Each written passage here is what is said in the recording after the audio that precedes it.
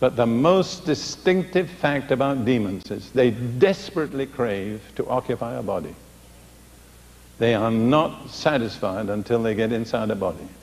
Preferably, they would occupy the body of a man or a woman.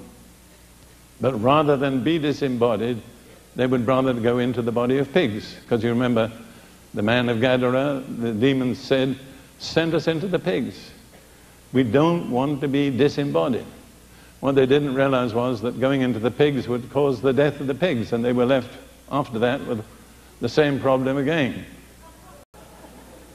But what I'm trying to deal with is you're dealing with a person who hasn't got a body and desperately craves to be in a body because, as I believe, only through a body can they exercise their ungodly lusts.